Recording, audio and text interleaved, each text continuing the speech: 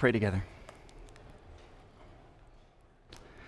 Heavenly Father, we often sing that your word alone is solid ground. So as we open up your word this morning, give us eyes to see, give us ears to hear.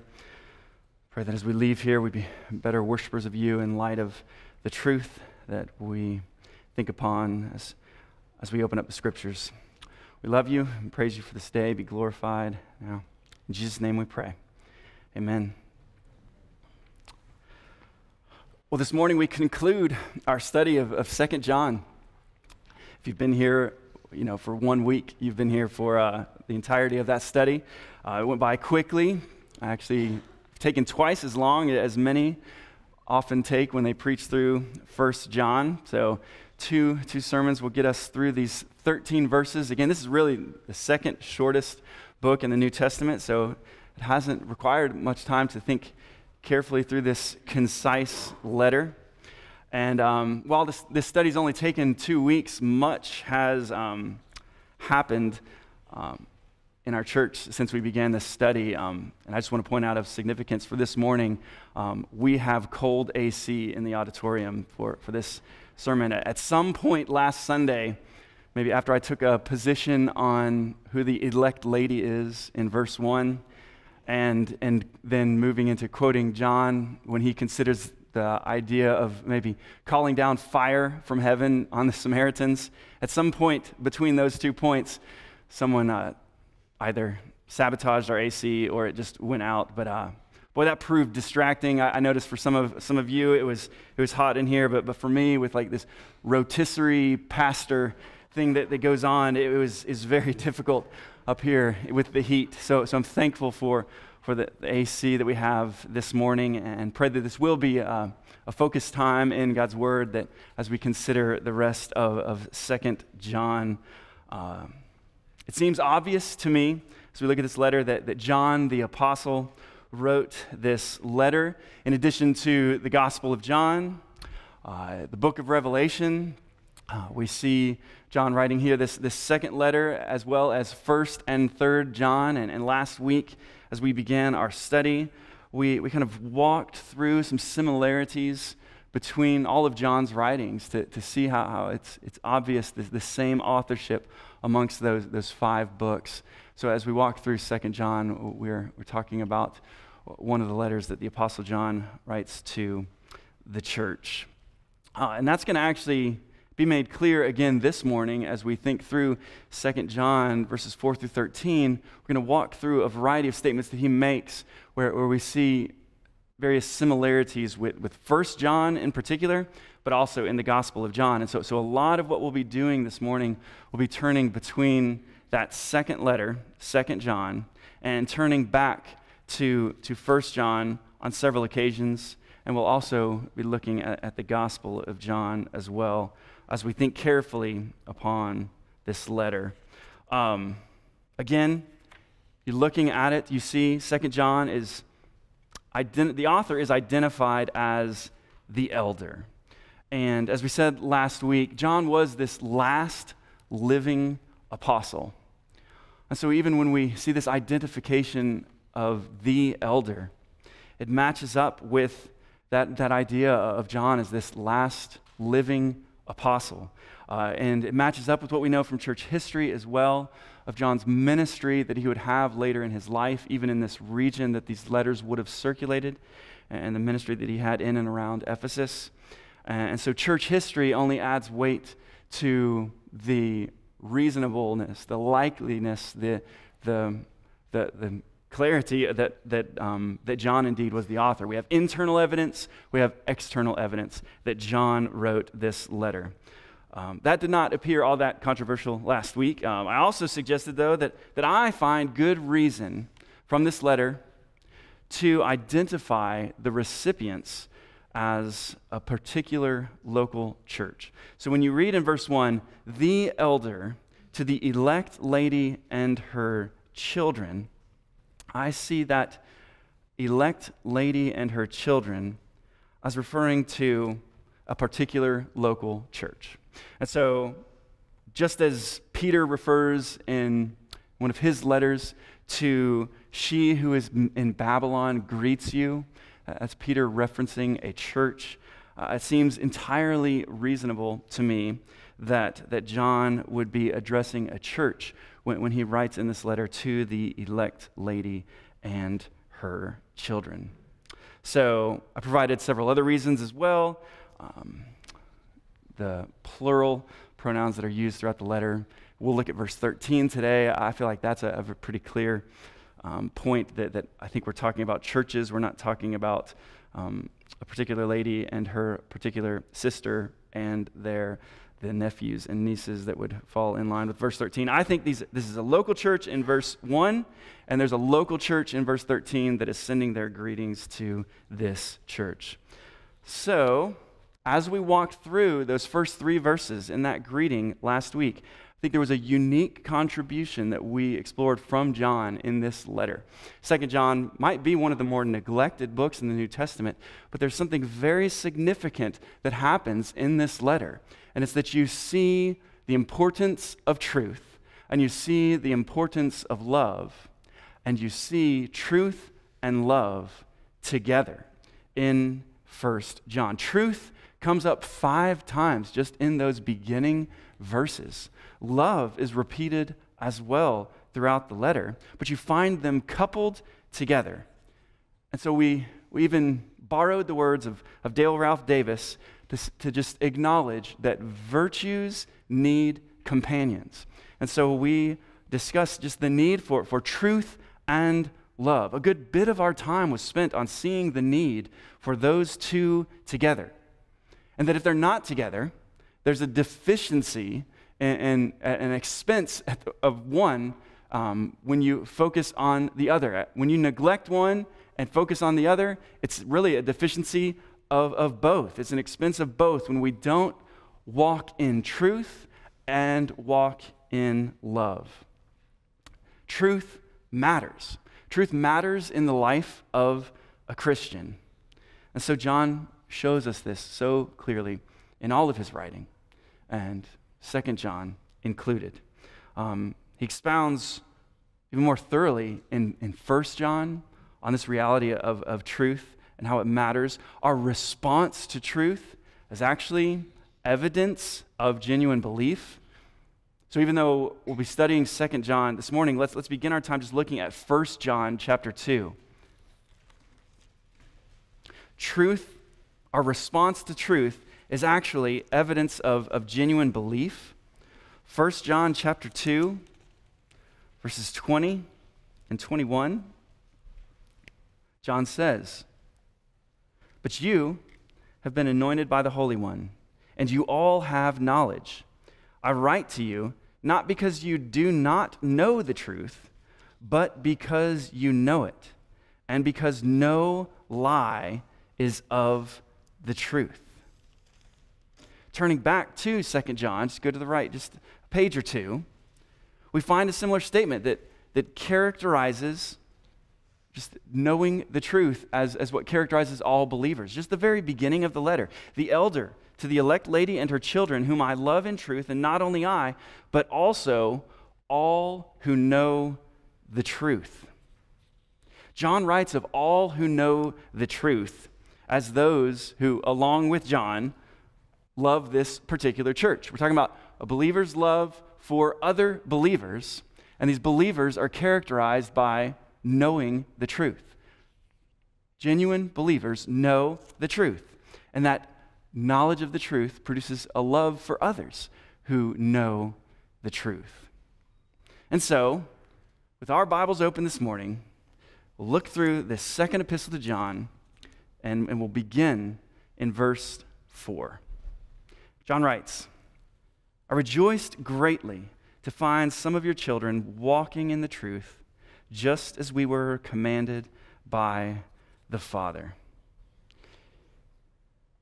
Keeping with my understanding of the elect lady as an individual church, it follows that when we read of this elect lady's children, we're talking about this church's members.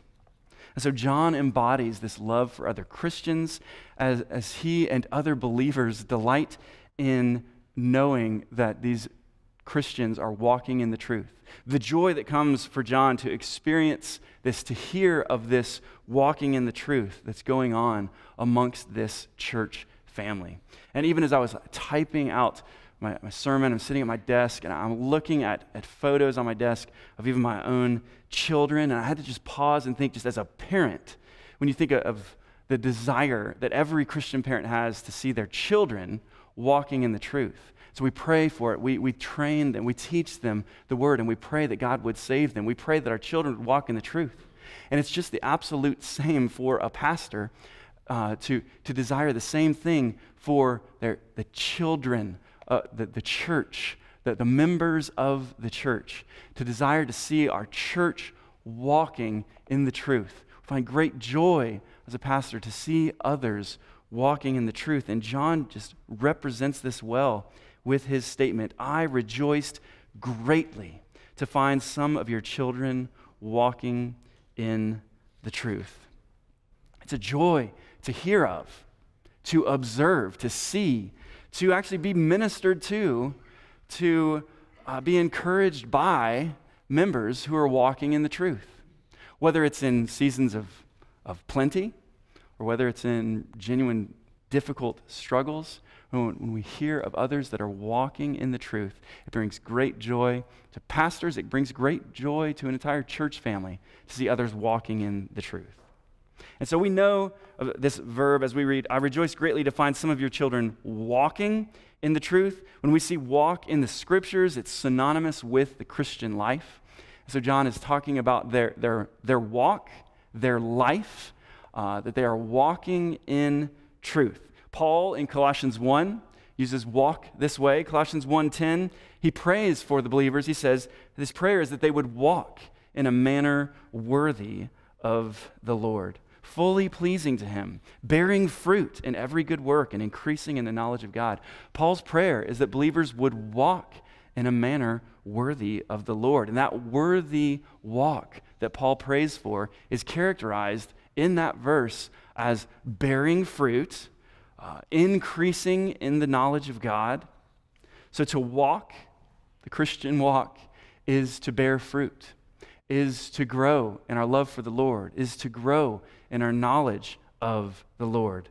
Walk in a manner worthy of the Lord, fully pleasing to him, bearing fruit in every good work and increasing in the knowledge of God. That is an explanation of walking in the truth. In 1 John 2, John says, by this we may know that we are in him.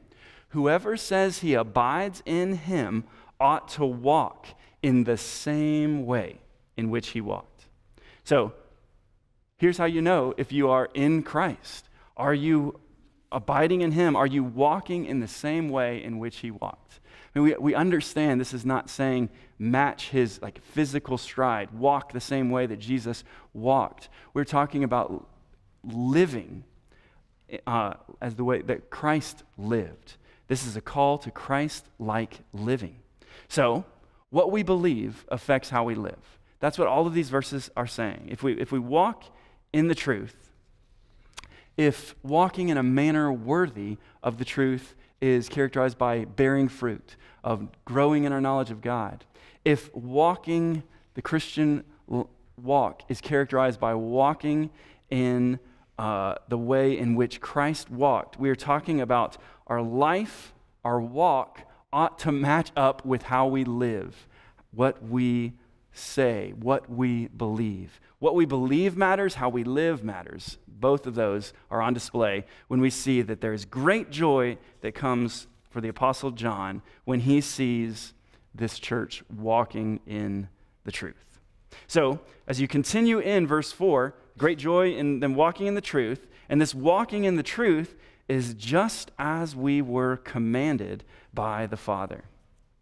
Colin Cruz, in his commentary, he asks a question based on what we read at the end of this verse, as commanded by the Father. He asks, what was the command of the Father, and when was it received? And so in answering that question, he looks back to 1 John 3. Let's do the same. Everybody turn to 1 John chapter 3. We're going to seek to answer the question, what was this command of the Father? When John says, I find great joy in you walking in the truth, just as it was commanded by the Father. 1 John chapter 3, verse 23, John writes, "And this is his commandment, that we believe in the name of his Son, Jesus Christ, and love one another, just as he has commanded us." That command from the Father is to respond rightly to Christ. It's to respond rightly to the message of the gospel. You see it there in verse 23. It says that we believe in the name of his Son, Jesus Christ. This command from the Father is a command to believe in the truth. We're commanded to believe in the truth, and we're commanded to obey the truth, to love one another. This is the commandment, that we believe in the name of his Son, Jesus Christ, and love one another. The command from the Father is to believe the truth, to respond rightly to the truth, and to obey the truth, to love one another just as he has commanded throughout all of his letters. So verse 5 of 2 John certainly mirrors that reality that you see in 1 John 3. You're walking in the truth, find great joy in that reality, and in fact, walking in the truth is commanded by the Father. 1 John 3 tells us this is the command of the Father, that you believe in Christ, that you love one another. And so verse 5 is going to mirror that. He says, "And now I ask you, dear lady, not as though I were writing you a new commandment, but the one we have had from the beginning, that we love one another." Love one another. We've heard this before. This is not a new commandment. We just read it in 1 John, then we just read it in 2 John. In fact, here in 2 John in verse 5, this is the 6th time that John has stated love one another in his letters. And it's the last time that it will come up in these 3 letters. This final reference to this call to love one another. We're going to continue to move back and forth between several of these letters. Go to the Gospel of John real quick. I said it happens 6 times in his letters. Well, where did he get this instruction from? Well, as a disciple of Christ, this is what he heard Jesus teach him as well. So turn to John 13. This command to love one another is throughout not just the New Testament, it's in the Old Testament as well. And it's on the lips of Christ with his disciples in this upper room discourse. John 13, 34 and 35, Jesus says, "A new commandment I give to you, that you love one another. Just as I have loved you, you also are to love one another. By this, all people will know that you are my disciples, if you have love for one another." So Jesus says, "A new commandment I give to you, that you love one another." Jesus has renewed this Old Testament command here in John 13. And James Montgomery Boyce was helpful to me in this as I'm reading through his commentary, just talking about the newness of this command from Jesus. When we've read it before, you're thinking, in what sense is it new? It's old in that we've heard to love one another, but it's also new in the sense that Christ has raised this command to a new level. It is an entirely new level by the teaching and by the example of Christ. And so he calls us to this new command to love one another as in light of the love that Christ has shown us. Just as I have loved you, he says, you are also to love one another. So 2 John 5 is just matching here what John was told in John 13. So that's why he would repeat it 6 times in his 3 letters. In fact, it's one of those tests of the faith, right? If we think of the themes that are going on in 1 John, when he's writing that they may know that they have eternal life, that what he appeals to as evidence for their assurance of salvation are these 3 tests. And one of those tests is this love test. If you desire to know that you are a Christian, it's important to know what is a Christian. It's important to know how do I become a Christian, but it's also vital that we understand how can I be sure that I am a Christian. You look in 1 John and you see these tests, and the love test is one of those realities. Do you have a love for the brethren? Do you have a love for one another? That is evidence of the faith. And so that's what John is interacting with here in 2 John 5. This command from the Father, nothing new here. Now I ask you, dear lady, not as though I were writing you a new commandment, but the one we have had from the beginning, that we love one another. From the beginning. That's something that John says twice in his many verses. He refers to this reality. This is nothing new. It's something we've had from the beginning. And you're going to start to notice we're about to get into an issue in 2 John where we start confronting where John is confronting these false teachers. And so what we're reading here is preparing us for that, because one of the glaring errors of these false teachers was that they were prone to wander, right? They wandered away from the faith. They've gone ahead. They've moved past. They've moved beyond the teaching of Christ. They've progressed in their mind. They've advanced past the teaching of Christ. They've advanced beyond that which is from the beginning. And that is the deadly error that these deceivers have committed. And so as John continues to appeal to from the beginning, he's reminding them the truth is from the beginning. We believe the truth, the teaching of Christ.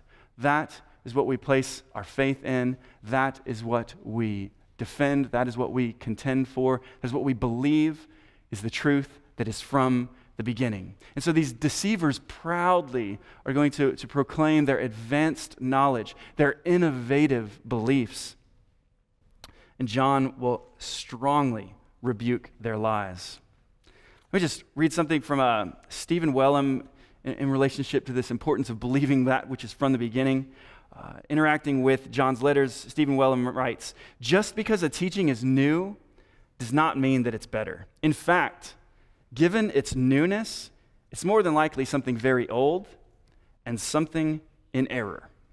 The critical test of any new viewpoint, any new fresh articulation of the gospel, is whether it corresponds to the faith, whether it corresponds to the faith once delivered to the saints." I find that helpful because there is this attraction to newness, innovation, modern. We desire something new. And John's saying, stick to that which is from the beginning. Hold fast to the confession of the faith. Guard, the truth. Don't fall for this. In fact, John uses words that are less flashy, less edgy when he calls the Christians to remain, to continue, to abide.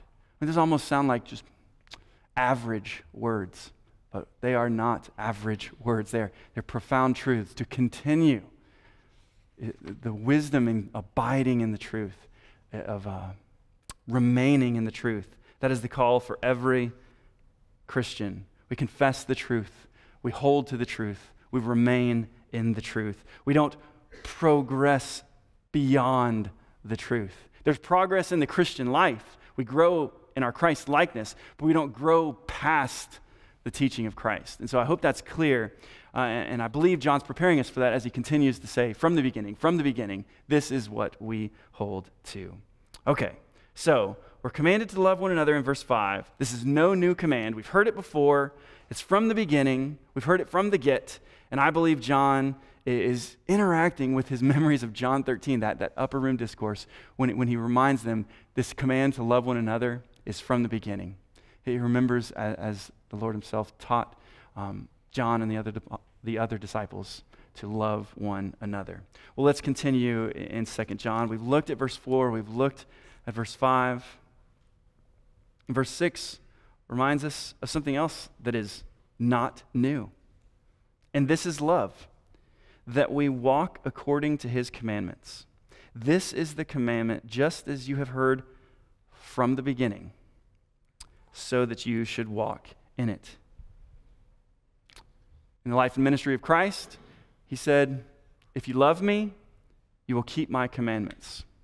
John, in his first letter, wrote, for this is the love of God, that we keep his commandments.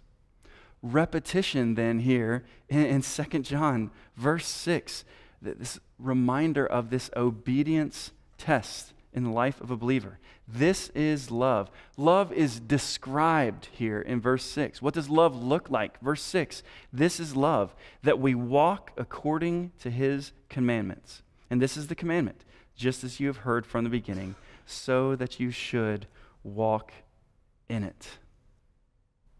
Love for God is demonstrated through obedience. This is so clear in the scriptures.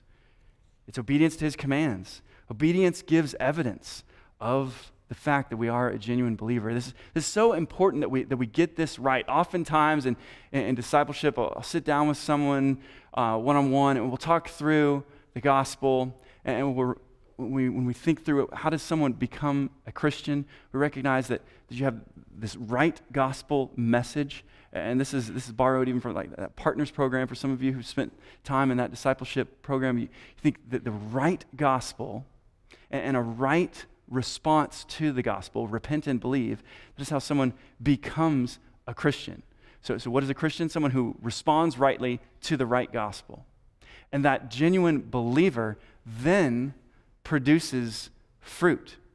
And so fruit is evidence of genuine conversion. But so often, people either remove the fruit from that equation, where it's just like, oh, it doesn't matter how you live, it's just that you respond to the gospel, you're saved, once saved, always saved, and it doesn't matter if there's any fruit in your life, that you made that profession. That's often how people will understand how to become a Christian. But then we also know of the deadly dangers of moving that part of the equation to the wrong place. So if you think, how does somebody become a Christian? Right gospel, right response, plus good works, that leads to becoming a Christian. Well, now you have just added to the gospel. It's no longer the gospel. It is a false gospel, and it's deadly. And so we see the importance of fruit as evidence of the faith. And in fact, that's what John is saying when he talks about real love for God is demonstrated through obedience to his commands. Obeying his word doesn't make us right with God, but God, in showing his love towards us, he first loved us and gave us eyes to see, respond rightly to the gospel, and we're saved. And then that love for God, the new heart that he's given us, now we can walk in a manner worthy of our calling. We can obey his word. We can battle sin. We can obey his commands, and certainly not perfectly. We're still sinners. If we say we don't sin, we're lying. We're deceiving ourselves. We're calling God a liar. So John writes that we would not sin, but when we do sin, remember we have an advocate. We understand sin still remains, but love for God is demonstrated through obedience to his commands. And so that's what's going on in verse 6. This love for God is demonstrated through obedience to his word. This is love, that we walk according to his commandments. This is the commandment, just as you have heard from the beginning, so that you should walk in it. So what we've been saying in these verses is that believing the truth, walking in the truth, walking in love, they're all commanded from the Father. These are all characterizations of the Christian life, and all of them are for our good. It's evidence, in fact, that we are children of God. And significantly related to this letter, it's going to apply to what we're about to read. As we move into this right response to false teaching, walking in truth is going to be vital. Walking in love. We want to think, what does it look like what does this demand to love look like when you have false teaching? How do I walk in truth? How do I walk in love when there's false teaching in our midst? And so that's what we'll see as we move now into verse 7 and following. We go ahead and read here, just verse 7 for now. For many deceivers have gone out into the world. Also not new, right? Everything we've been seeing so far, this is not new. The commands that we read about, not new. The reality of many deceivers going out, not new. Jesus warned about it. It's on the tongue, on the pen of Paul. It's John as well is mindful of this. Many deceivers have gone out into the world, those who do not confess the coming of Jesus Christ in the flesh. Such a one is the deceiver and the Antichrist.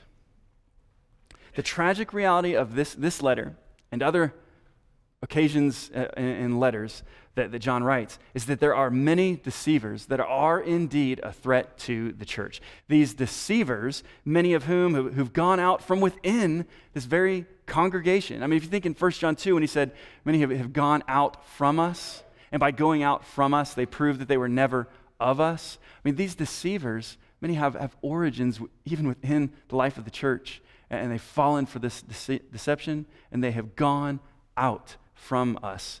And so here John is saying that many have gone out from within. They do not continue, they do not remain, they do not abide, and that is made evident that they were never in the faith. And here is the situation as it's now unfolded in verse 7. They are deceivers. There are many of them. And what they are characterized by is that they do not confess the coming of Jesus Christ in the flesh. I mean, when you think about the history of just even modern cults, when we think of the origins of particular cults, our minds go to particular names. So if we think of Mormonism, we think of Joseph Smith. And if we think of Jehovah's Witnesses, we think of Charles Taze Russell. Christian Science, Mary Baker Eddy. These names come to mind as founders of these cults. But here in 1 John, here's the origin of cults. Here's the original formula for the modern day cult. They're deceivers who've gone out into the world, proclaiming their message. They've gone out into the world, and their message is one where they do not think rightly about Christ. They do not confess the coming of Jesus Christ in the flesh. The deception that is here is subtle. It is counterfeit. It's trying to give the appearance that it's Christian, but it is anything but, because they don't get Christ right, and so they are not Christians. Notice the error. It's not in what they're saying. They're kind of careful. They're trying to avoid public denial of apostolic teaching here. They just don't confess. And I wish I wouldn't have even said just. They don't confess the coming of Jesus Christ in the flesh. Christians confess. Christians are confessing Christians. We even looked at this around Christmas time when we were in 1 Timothy 3. This early confession of the Christian faith was 1 Timothy 3:15. Great indeed we confess is the mystery of godliness. He was manifested in the flesh. That's the confession in 1 Timothy 3. We as Christians confess that Christ came in the flesh. But these deceivers, their strategy is to counterfeit, and they do not confess that Jesus came in the flesh. They're subtle, they are opposed to the truth, but they're not clear in their opposition. They don't make that opposition plain. And so maybe you've interacted with individuals in this manner. You ever had someone at your doorstep, and you tell them, we don't believe in the same Jesus. And the response might often be, oh, I believe in Jesus. And so they want to give the appearance that they are Christian, but they don't believe the same things about Jesus. What they would not be able to confess is that Jesus was the Christ, the Son of God, who came in the flesh. Jesus is the two natures of Christ, that he is truly God and truly man. This is what these deceivers were unwilling to confess, and it's the same for cults today. So, what are we to think about such an individual? What does John think about such an individual? Look at the end of verse 7. Such a one is the deceiver and the Antichrist. These deceivers are the ministers of the deceiver. They're doing the work of the father of lies. And this message is Antichrist. It is against Christ. It is against the teaching of Christ. Many Antichrists will rise up, we're told in 1 John, teaching something opposed to Christ.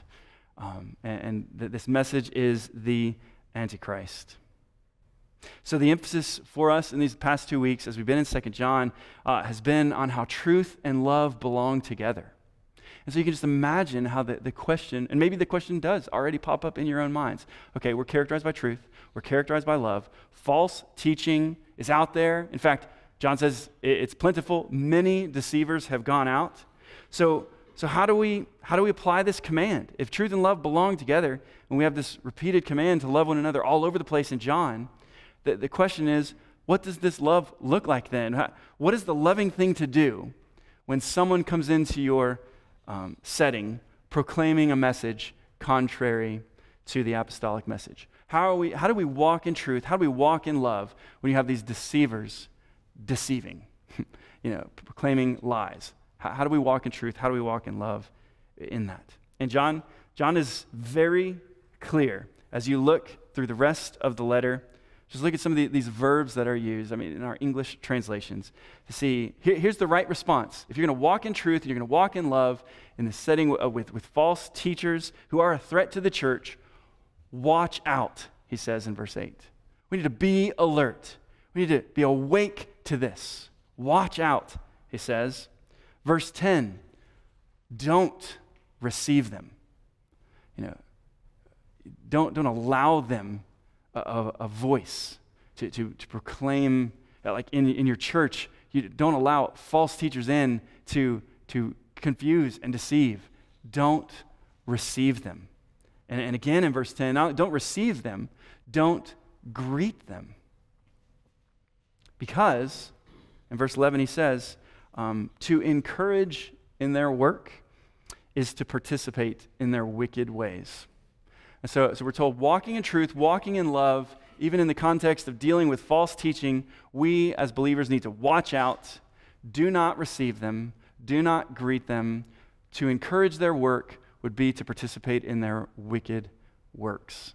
So that's what we'll walk through for the remainder of our time. Verses 8 through 11, basically you're seeing that first this warning not to fall for their deception, and then following that warning of don't fall for their deception, then he's saying don't encourage their effort. Have nothing to do with encouraging the efforts of the false teachers. Verse 8, we are to be alert. Watch yourselves so that you may not lose what we have worked for, but may win a full reward. We should not grow sleepy to the issue of false teaching. I think sometimes we can think this is, we read about it in church history. We see it on the news, other places. Even know about it in our own community. But within our walls, we're good to go. Within our relationships, within the associations that we're involved in, within this, that, and the other, we just can grow sleepy to the issue of false teaching.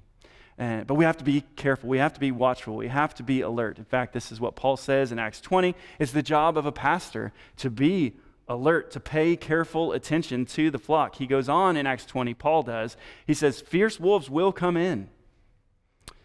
These wolves will come in from among you, among your own selves. There will arise men who speak twisted things, says Paul, and they do so to draw away the disciples. That's what Paul writes in Acts 20. So, therefore, be alert. That's the job of the pastor.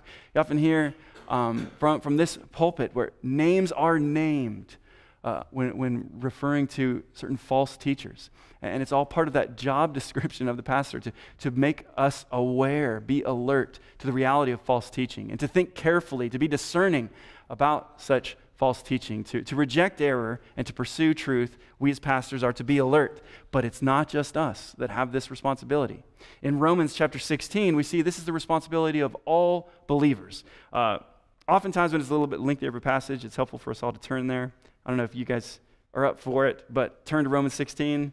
I probably will start reading before you get there. But Romans 16, verses 17 and 18, you see all of our responsibility as Christians to be alert to the realities of false teaching. It's not just the pastor's responsibility. Romans 16, verses 17 and 18, Paul appeals to the brethren. He says, watch out for those who cause divisions and create obstacles contrary to the doctrine that you have been taught. Avoid them, for such persons do not serve our Lord Christ, but their own appetites. And by smooth talk and flattery, they deceive the hearts of the naive. I appeal to you, brothers, Paul says, watch out for those who cause divisions. Watch out for those who teach contrary to the doctrine you've been taught. Watch out. Be alert. Wake up. Don't be sleepy to this reality of false teaching. It's of great consequence. Salvation surely is a free gift of God. But hear this warning in 2 John 8, not that we would lose our salvation.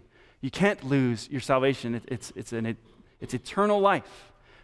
But we do see there's great cost to falling for deception. Those believers who get caught up in false teaching, look at what John says that it will result in. 2 John 8 goes on to warn that getting caught up in false teaching can and will lead to a loss of reward in heaven. Watch yourselves so that you may not lose what we have worked for, but may win a full reward. So those who know the truth, that's believers. Those who walk in the truth, that's believers. We must be alert to the schemes of the deceiver and be alert to it. Watch out for it. Do not fall for their deception. I do need to be quick here, but look at verse 9. Here's the deception, or here's just the reality of the deception. Kind of these two ways to live realities in verse 9. Everyone who goes on ahead and does not abide in the teaching of Christ does not have God. Whoever abides in the teaching has both the Father and the Son. John's just showing you the importance. This false teaching was not just some tertiary issue. You get Christ wrong, you get God wrong. In fact, the formula here is deny Christ and forfeit God. That's what you're seeing in verse 9. And denying Christ was what characterized these false teachers. They've gone ahead. They've moved beyond the teaching of Christ. Everyone who goes on ahead and does not abide in the teaching of Christ does not have God. They do not have God. No one can have the Father without the Son. Scriptures show us this. It's clear. There is salvation in no one else, for there is no other name under heaven by which men must be saved. 1 John 2, John writes of the advocate that we have with the Father. We have an advocate with the Father, Jesus Christ, the righteous. Let's do one more cross-reference. Turn to John 14. Deny Christ, forfeit God. That's the formula. There is salvation in no one else. There's no other name under heaven by which men must be saved. Let's think about why that is so clearly true. Think even of the teaching of Christ in that same upper room discourse. Chapter 14 of the Gospel of John. John 14, beginning in verse 6, Jesus' teaching says, I am the way and the truth and the life. No one comes to the Father except through me. If you had known me, you would have known my Father also. From now on, you do know him and have seen him. Go down to verse 9. Have I been with you so long, and you still do not know me, Philip? Whoever has seen me has seen the Father. How can you say, show us the Father? Jesus reveals the Father. The Son reveals the Father. The Son is the way to the Father. Deny Christ, forfeit God. Jesus is the way, the truth, the life. If you get Christ wrong, you don't know God. And John is so clear in this letter. So this is of great consequence. Do not let this deceptive teaching creep in to the life of your church. We must get Christ right. So wrapping up this warning to not fall into this deception, the reader is reminded, don't fall for it, and certainly do not encourage their efforts either. Look at verses 10 and 11. Here's the situation, maybe a hypothetical. I think John expects this to happen soon, and that's why he's writing this letter to this church. If anyone comes to you and does not bring this teaching, do not receive him into your house or give him any greeting. For whoever greets him takes part in his wicked works. John's short letter comes to a close shortly, but here in verses 10 and 11, he's saying, don't do anything that would encourage their efforts. Don't give them an audience. Don't give them a voice. Don't share a platform. Do not show him hospitality, because that would only give credibility to his ministry. Do not let him in your house. I still think this, a church met in a house. Don't let him in your house. Do not let him teach. Do not receive him.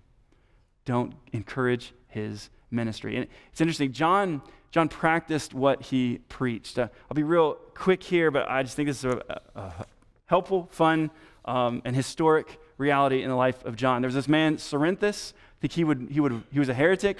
He was a deceiver. A false teacher, and his ministry of deception took place during the life of John.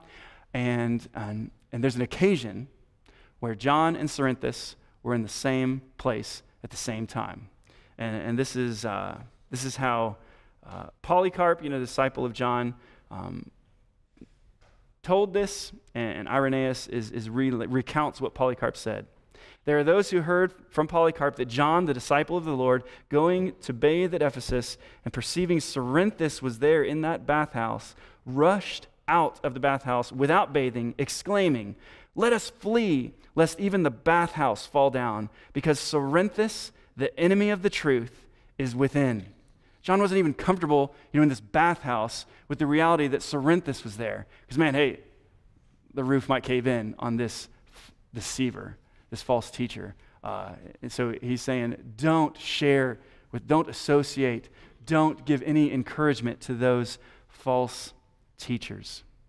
So I think for us, being very quick, that's just a variety of ways to apply this in our own lives. Man, be careful what we read.